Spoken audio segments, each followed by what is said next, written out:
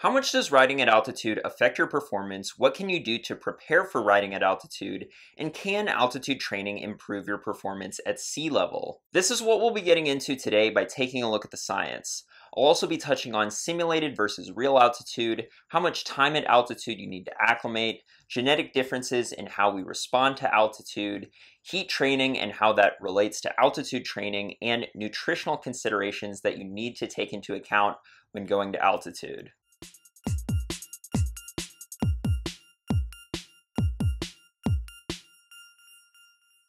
Welcome back to another video. Altitude training is pretty common amongst pro cyclists who are looking for every advantage they can get. But it's also something that amateur cyclists need to take into consideration because oftentimes cycling events are held in the mountains at high altitude. The stop sign sprint on the Tuesday night group ride is at the top of this hill that's at an elevation of like 200 feet. Does that count? I mean, I just need every advantage I can get. Let's start with how riding at altitude affects your performance. How much will riding in the thin air slow you down? Well, it actually doesn't slow you down at all. In fact, you're actually able to go faster at altitude. That is, if you were able to put out the same power. As altitude increases, there are fewer gas molecules in the air, meaning that it's less dense and you can travel through it faster. How much faster? If we head over to bikecalculator.com, we find that if you were to do a 40K flat time trial at 250 watts at sea level, and then the same time trial at the same power at 2,500 meters or a little over 8,000 feet elevation, you would go almost 7.5 minutes faster at altitude. This is an impressive improvement, but anybody who's actually ridden at 2,500 meters knows that you can't put out the same power.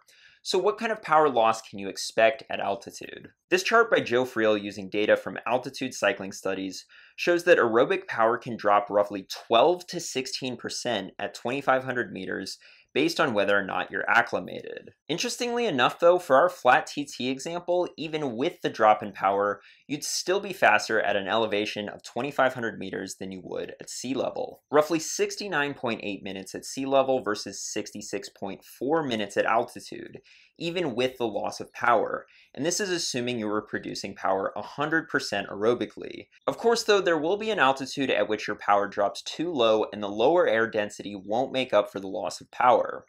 Where does that point lie? Going back to the study on the hour record, they found that the optimal elevation for an hour record would be 2,500 meters for acclimatized riders and 2,000 meters for unacclimatized. And in fact, many of the early records set by Merckx and Mosier were set at altitude in Mexico City. So does altitude hurt your performance? Well, yes and no. Your power will certainly be lower, but if you're riding on flat terrain, as long as you're not at too high of an elevation, you'll actually go faster at altitude. That being said, as soon as you hit some steep climbs and your speed drops down, aerodynamic drag becomes less of a factor, and the advantage shifts in favor of low altitude as far as speed is concerned. Using the same rough numbers as before, you'd be a little over 6 minutes slower on a 10K 7% grade climb at an altitude of 2,500 meters. That's all well and good, but altitude has other performance enhancing effects other than that it makes it easier to break wind.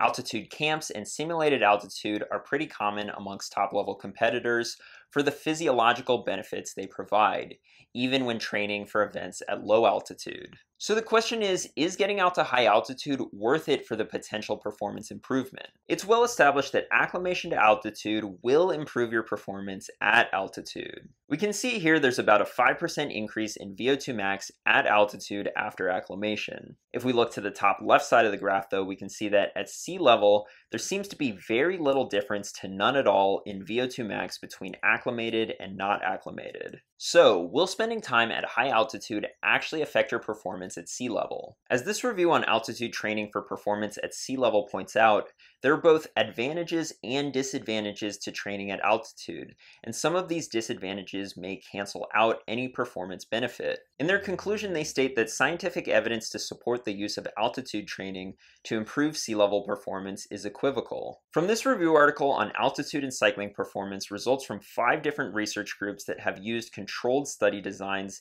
indicate that continuous living and training at moderate altitude does not improve sea level performance of high level athletes. However, recent studies from 3 independent laboratories have consistently shown small improvements after living in hypoxia and training near sea level. And this brings us to different altitude training protocols. While living at high altitude and training at high altitude will improve your performance at high altitude, there's little evidence that it'll improve your performance when you go back down to low altitude. This is likely due to the fact that your training intensity at altitude is reduced. But could living at high altitude and training at low altitude be the best of both worlds?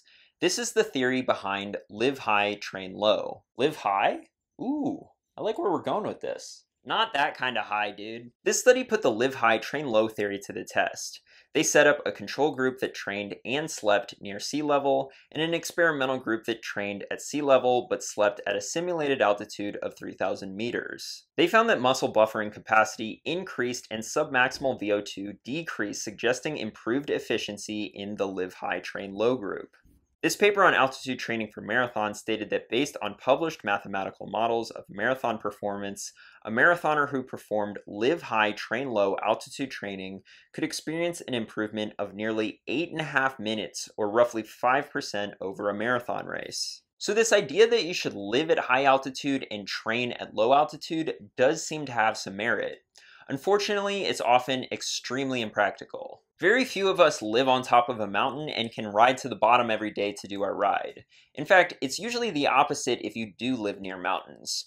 People often live in the valley and then head to the mountains to do their ride. Unfortunately, from a physiological perspective, this is the least effective strategy. This review on altitude training for elite athletes looked at the live high, train low, and live low, train high approach. They found that live high, train high, and live high, train low may increase exercise performance in some, but certainly not in all. The same cannot be said for living at low altitude and training at high altitude, and they even go as far as to say there is no need for further research on the live low, train high method. This is where simulated altitude like altitude tents, altitude chambers, altitude room conversions, and intermittent hypoxia training come in.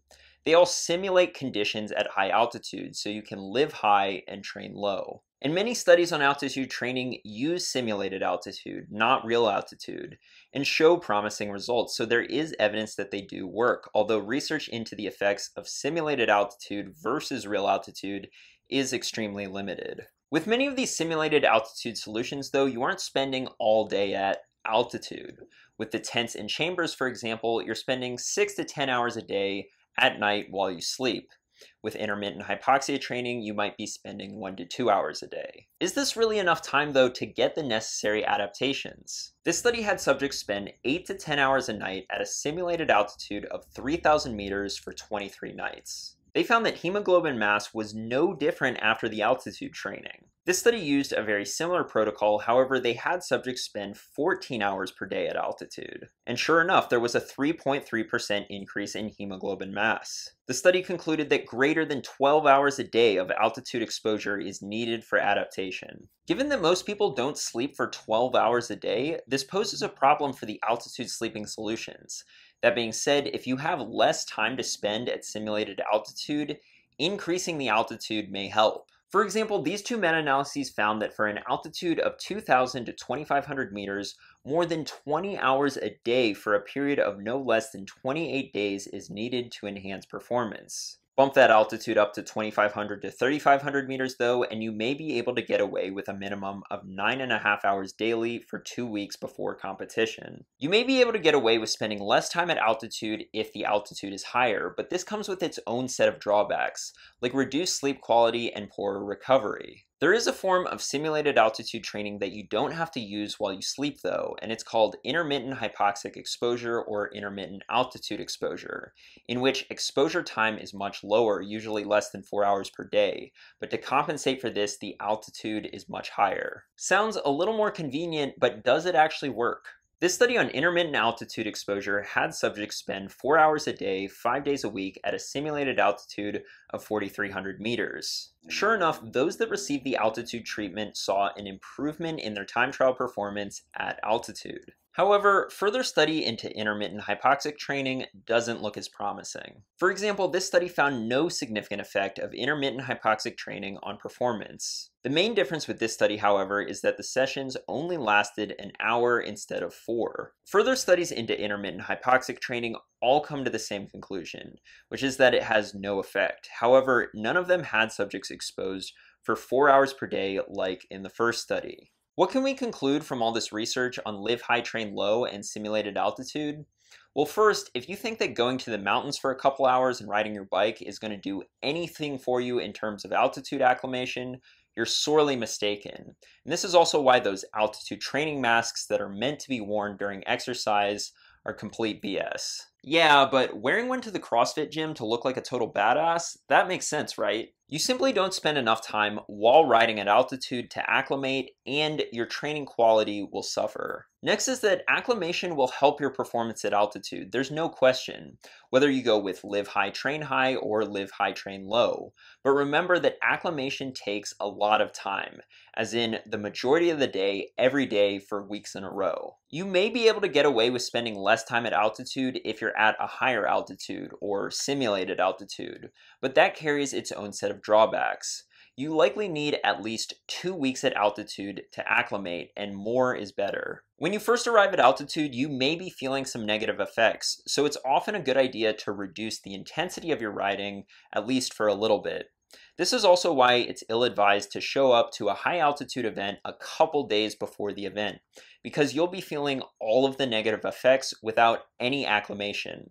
Although data on this theory is actually mixed. For example, this study found that 50-minute time trial performance on the 3rd day of altitude exposure was actually better than on the first day. When it comes to using altitude training to improve your sea level performance, results are mixed. However, if you do decide to go that route, live high, train low is your best option. But keep in mind that the benefits are small and not guaranteed. Going back to this review, they state that while living at altitude and training near sea level may be optimal for enhancing the performance of a competitive cyclist, much further research is required to confirm its benefit. If this benefit does exist, it probably varies between individuals and averages little more than 1%. That's right, we're talking about maybe getting a 1% performance improvement. And when you put it in those terms, it really makes dropping thousands on one of these forms of simulated altitude one of the most expensive marginal gains that you can buy. But hey, if you're a pro or every second matters to you, it might be worth it. If not though, I'd save your money. Yeah, tell me about it, man. I could take that money that I would have spent on an altitude tent and buy a whole new bike, or one pair of Rafa bibs. Yeah, I'll go with the second option. Another important piece of the puzzle that I haven't touched on yet is individual variability. It's hard to give a blanket statement like, if you're at this altitude, you need to spend this much time, and if you're at this altitude, you need to spend this much time, because the truth is, it varies between individuals. There are genetic differences in how we react to altitude. This review article on individual responses to altitude states that some athletes are clearly more negatively affected during exercise in hypoxia than other athletes. In this article, the authors tried to take a crack at what dose of altitude is enough. They state that the individual variability of responses to even the best of living high, training low strategies has been great, and that more research needs to be done on how to enable individualized prescriptions of altitude exposure to optimize the performance of each athlete. This study even pinpoints the gene that may be responsible for this variation. Basically, one altitude training prescription will not work for everyone. Some people will simply need more exposure, and some people will react differently than others. This is why cycling events at altitude really throw a curveball at competitors. The strongest rider at sea level may not necessarily be the strongest rider at altitude. All of that being said, there may be some things that you can do to try to minimize the negative impact that altitude has on you and ease the acclimation process. For example, heat training has become popular as a poor man's altitude training, the theory being that many of the adaptations that you make to heat training are similar to the ones that you make with altitude training. Well, kinda. From this article on heat and altitude, altitude training can provide an increase in oxygen carrying capacity, a more efficient use of oxygen, and a better ability to tolerate anaerobic metabolism. Heat training has the ability to increase plasma volume and reduce cardiovascular and thermoregulatory strain. That being said, they recommend focusing on the intervention most relevant to competition. So train in the heat for a hot event and train at altitude for an event at altitude. Shocker. The truth is that right now there's simply a lack of evidence on how heat training affects altitude performance. This article on the topic states that it's unknown whether prior heat acclimation could alter exercise capacity at altitude in humans. However, experiments using animals suggest that acclimation to one environmental stressor, like heat acclimation, could enhance adaptation to various other stressors, like altitude, without any pre-exposure to that specific stressor. But further research is needed. One thing that you can do to facilitate the acclimation process is make sure that your nutrition is on point and that you're getting enough of a few key nutrients. From this review on dietary recommendations for cyclists training at altitude, they state that fluid intake should be roughly 10 liters daily for cyclists with heavy training loads. However, monitoring fluids is important because overhydration has actually been shown to decrease adaptation. You may also want to increase your energy intake by consuming more carbohydrates. This may be easier said than done though, because altitude often suppresses one's appetite. Additional antioxidant supplements are not recommended as they could hinder the adaptive processes related to aerobic endurance. This review article confirms this, stating that the safest way to address the possible increase in oxidative stress associated with high altitude exposure is via the consumption of antioxidant-rich foods rather than high-dose antioxidant supplements. Basically, the advice is exactly what I've been preaching on this channel. Get your antioxidants from real food, not only to help with altitude acclimation, but also to improve recovery. That being said, iron intake is very important to monitor at altitude, and you want to be taking in at least 100 milligrams per day. Vitamin D is also important to consider, and supplementation may be required, especially in winter months. So basically, the things to keep in mind with your nutrition at altitude are as follows. Drink enough fluids, but don't overdo it. Increase your food take mainly through eating more carbohydrates. Consume a well-balanced diet with plenty of antioxidant-rich foods. Don't rely on antioxidant supplements.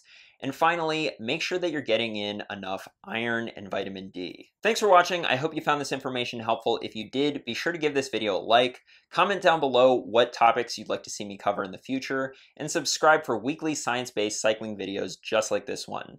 I'll see you in the next one.